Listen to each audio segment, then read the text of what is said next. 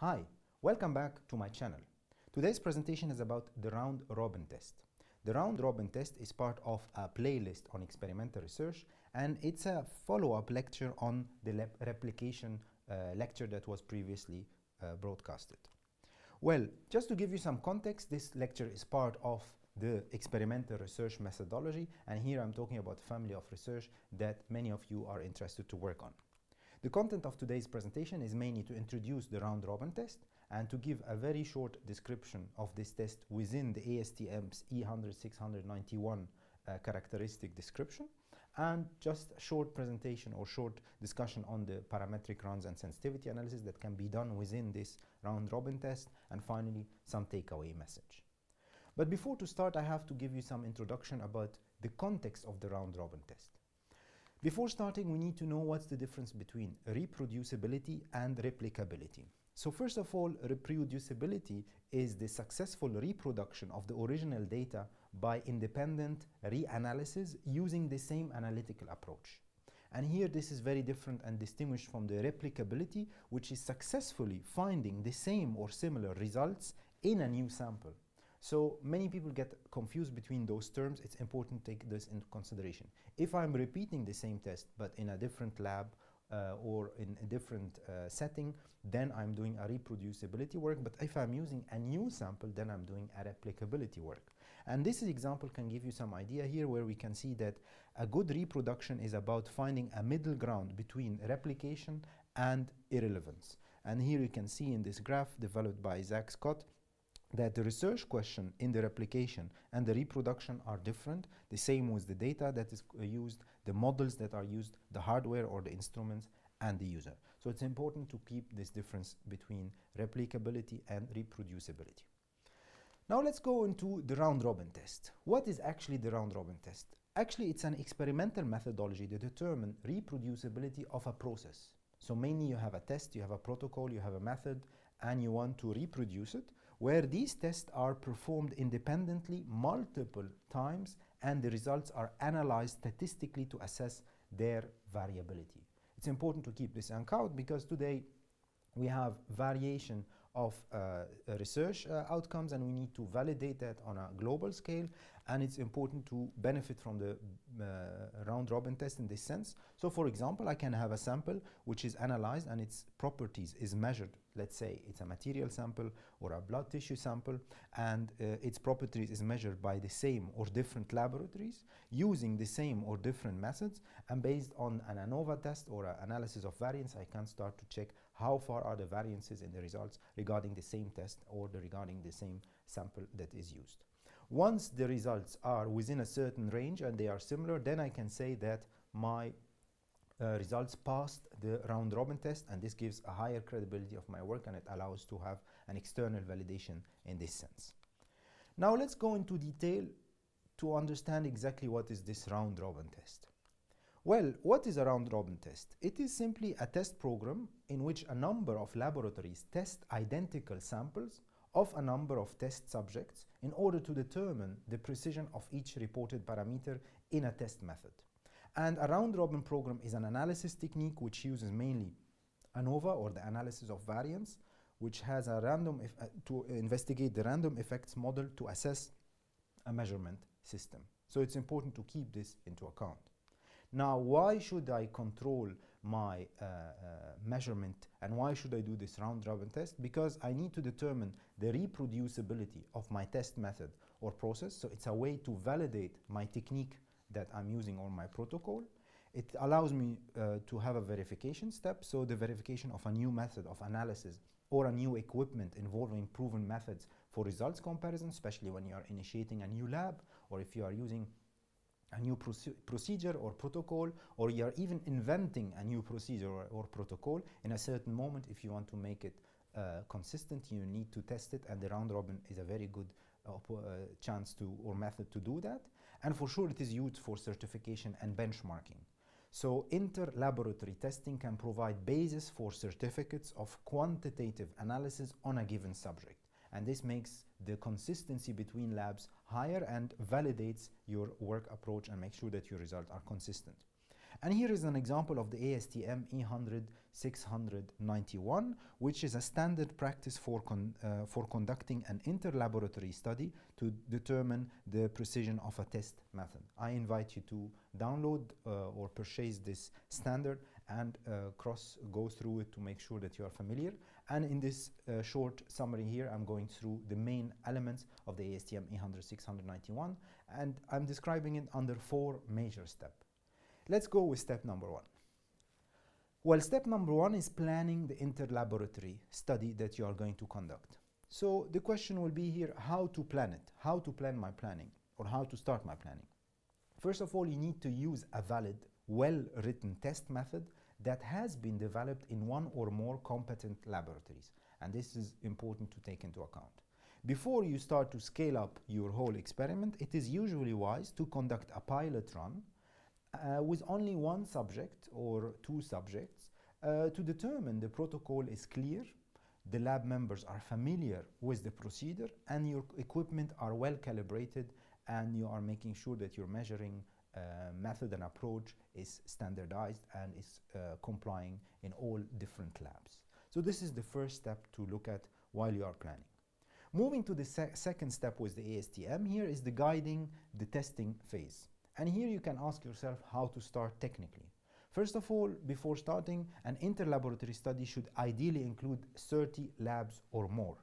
30 labs or more means that you will have an international approach, that you will avoid bias, and you will not be focused only on national labs or regional labs, but you can go beyond the continents, your continent, and have an involvement of a larger involvement. And in general, an acceptable test result cannot be fewer than 6 laboratories. So in a round-robin test, you can have never less than 6 laboratories participating, and when you have 6, 7, 8, it's still acceptable, but the results are considered as initial. So I don't want to discourage you. 30 is sometimes difficult to reach, but just number, you need to keep it into account, especially if you are doing something on a global level and you want to make sure that there is a high quality and consistency of your test and acceptability also. Second thing to take into account while guiding your testing approach is to have qualified laboratories, which implies proper facilities and testing equipment, operators, familiarity with the test method, and a reputation for reliable testing work. And in this sense, it might cost you that you will travel or provide training to other laboratories, especially if you are developing a new technique, and this requires for sure an investment. But without a qualified laboratory, it will be very difficult to do round-robin tests, and technically round-robin tests are done between labs that have very good reputation, are well-funded, and they have minimum infrastructure that allow them to have a high-quality work. And the last aspect that is here crucial, which is randomization. For each material independently allocate, if we say a material, it can be a subject, whatever it is, your subject or your sample, but for each sample or subject independently allocate the specified number of test units or test specimens to each laboratory using random numbers. So this is very important, that you create a little pool of a testing sample and you make sure that it is randomized, so that you make sure that you are avoiding bias and you are avoiding any subjectivity while doing the test. So this is the second step with the ASTM recommendation. Moving to the third step before the fourth and the final one, how to analyze the results or how to do my data processing. First of all, first thing you have to do, after you are done with your test, you need to do data inspection. The completed data sheets should be examined by the coordinator immediately upon receipt in order to detect unusual values or other deficiencies that should be questioned. So you need to have a very critical approach, make sure that what are the acceptable ranges to make sure that there is no errors during implementation or mistakes that were done during the testing method. Also, you need to have a sufficient total number of test results on each subject. They need to be specified to obtain a good estimate of the measure of repeatability. Generally, the repeatability standard deviation should be calculated. You will calculate the mean values and the standard deviation, and based on that, you can start to compare the results. And finally, you need to calculate the sample average in general for each laboratory and calculate the standard deviation for the test results among all labs in order to report back. And always reporting is done in a tabular way or in tabular forms to make sure that you can compare all labs and people can see the differences. And then you can assess the confidence interval or the variation of the ranges between the different labs. And this moves me to the last step after you are done with analysis, the reporting. Reporting is very important for the round robin test, and your reports will need to be accessible at least for the groups you are working with. And in this sense, you need to have in the protocol, you have to cite the name, address, and telephone number of the person who has been designated for the interoperability or interlaboratory study, and the coordinator names. You have to clearly identify the specific version of the test method being studied and the protocol, and citing this protocol or this procedure.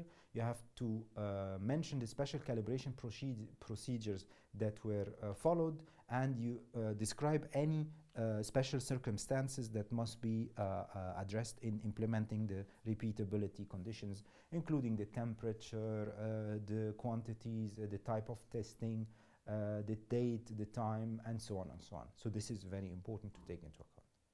By that, I gave you a little information about the ASTM protocol and how to do round-robin test. Maybe in your country or in your continent you find a different standard rather than the ASTM. The ASTM is an American standard. Maybe you find another, a European or an Asian standard, but make sure always that you refer to a respectable protocol or a standard that defines how to do round-robin test in your field of industry or in your field of research.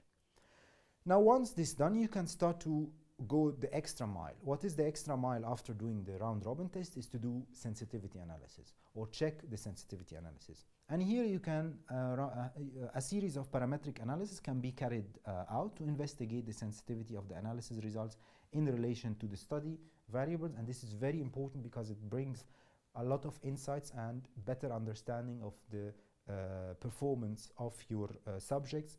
And in this context, you can increase the added value of your outcome of your research and better enlighten all participants in your laboratory testing. Well, this brings me to the end of the presentation of today. Some takeaway messages very fast. Well, the round-robin test is an experimental methodology to determine reproducibility of a process where tests are performed independently multiple times and the results are analyzed statistically to assess their variability. The round-robin test aims to evaluate the effectiveness of laboratory tests and procedures. An interlaboratory study should ideally include 30 labs or more, use strong statistical tests including the ANOVA, the standard deviation, and make sure that you are describing your samples. Show data from calibration and validation tests using standard materials, and make sure that you have a great transparency in this area to make sure that others can produce the same results. Share the input files and the version information, whether you use a certain software or a certain program or an Excel sheet to analyze the results. Don't hesitate to share it with the participant, and for sure report the observational details of the material synthesis or your subject synthesis and the treatments that were done. Well, by that I end up today's presentation on the round-robin test. I hope it was useful. Don't hesitate to check following video and previous videos in the same series on experimental research. Also, I invite you to comment, compliment what I'm saying. If you have questions, if you find it useful, share it. And if you want also to check the facts that I'm sharing with you, don't hesitate to correct me if you find anything necessary to be corrected. By that, I thank you very much for your attention. Today's presentation was about the round-robin test. Thank you very much.